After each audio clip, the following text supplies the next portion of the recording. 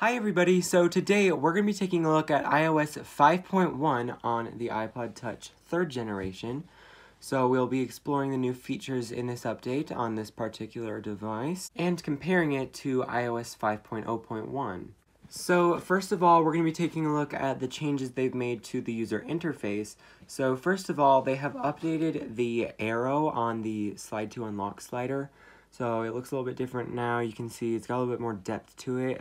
There's actually like a line through it, and it's two different colors. So it's lighter on the top and darker on the bottom as compared to what it looked like before. You can see that it was just all one color. Now previously they did have this look for the arrow only on Retina devices ever since iOS 4.0. But they've just now finally brought it to non-Retina devices in iOS 5.1. Now also, they have made the slider itself a little bit narrower, and this is because they redesigned the lock screen camera shortcut in 5.1.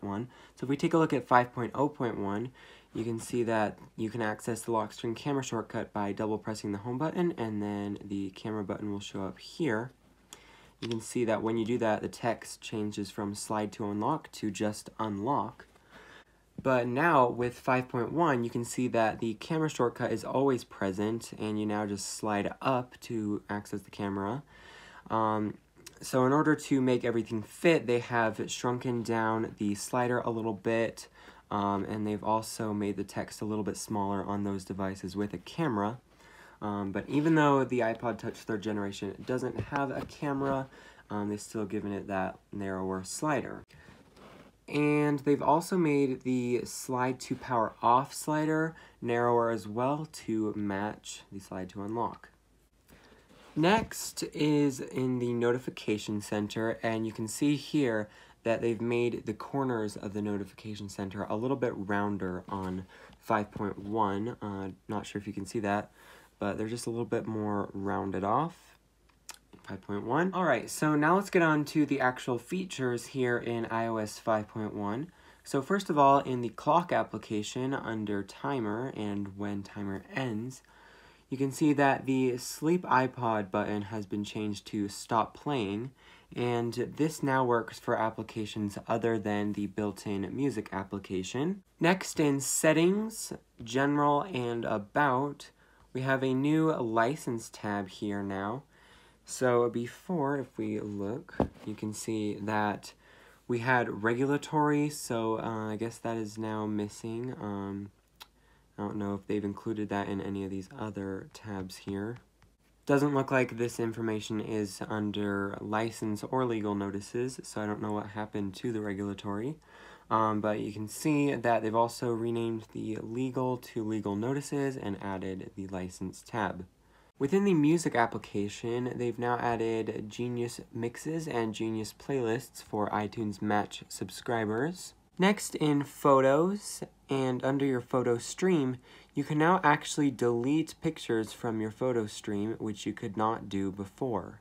In Safari, on the address bar, you can see that it now actually says go to this address, where before it was just blank. Also, if you open Safari when there's no pages open, you can see that it no longer pops up with the bookmarks. So next, in Settings and General and Accessibility, if we go into Assistive Touch, you can see that they've made quite a few changes here. So before, all of the Assistive Touch features would show up even if Assistive Touch was turned off. You can just see that Create New Gestures is grayed out when it's off, but then it shows up. But now in 5.1, once you turn it on, then the options appear like that. You'll also see that they've appeared to have removed the Always Show menu and the tracking speed in 5.0.1, but I don't know how to actually use these in 5.0.1. I don't know what feature you have to have turned on in order to be able to use those. So I don't know if they've been removed or not in 5.1, or if you just have to have another feature turned on in order to access those. But nevertheless, they've made a couple improvements to the Create New Gesture. So you can see that when you're drawing a gesture, it looks a little bit different. So there's a lot less shadow on 5.1, and also it looks a little bit thicker. And you can see once you finished, it's a little bit more concaved where this is more convex. And when you do a retake, you can see that it kind of overlaps in 5.0.1, but in 5.1 it just kind of merges into what you've already drawn.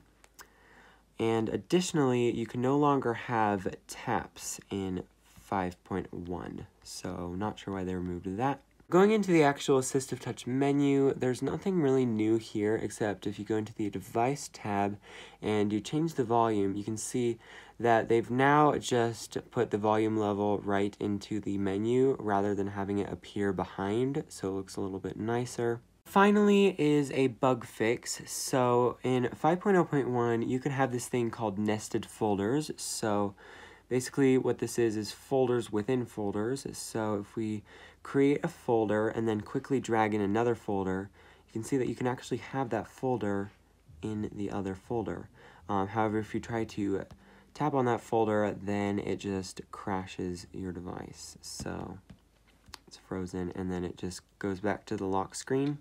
You can also actually have newsstand within a folder on 5.0.1, so by doing the same thing, if we make a folder and then quickly drag this in, you can see that you can have that newsstand in a folder, but again, it just crashes your device like that. So if we try to do the same thing on 5.1, create a folder and then quickly try to drag that one in, it will not let you. And of course you can't have newsstand in the folder either, so just a little bug fix there. And that is basically all of the new features in iOS 5.1 for the iPod Touch 3rd generation specifically. So I hope you guys enjoyed this video, and if you did, be sure to leave a like and subscribe. I'll see you guys in the next one, and peace.